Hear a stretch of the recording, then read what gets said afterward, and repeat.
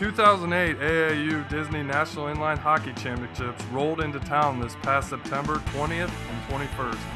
AAU National Chairman for Inline Hockey Keith Knoll invited teams from all across the United States that qualified for this weekend's festivity.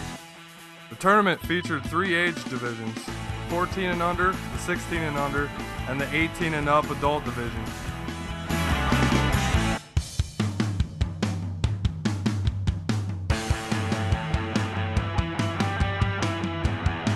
Recapping the action from this weekend, in the 14 and under division, it was the undefeated Team Advanced Care who pulled through, outscoring their opponents 29-14 during the tournament, giving them the national title. In the 16 and under division, it was Skate Zone who showed their dominance by posting a 3-1-1 record, going undefeated in their 16 and under age division and winning the gold medal game finale.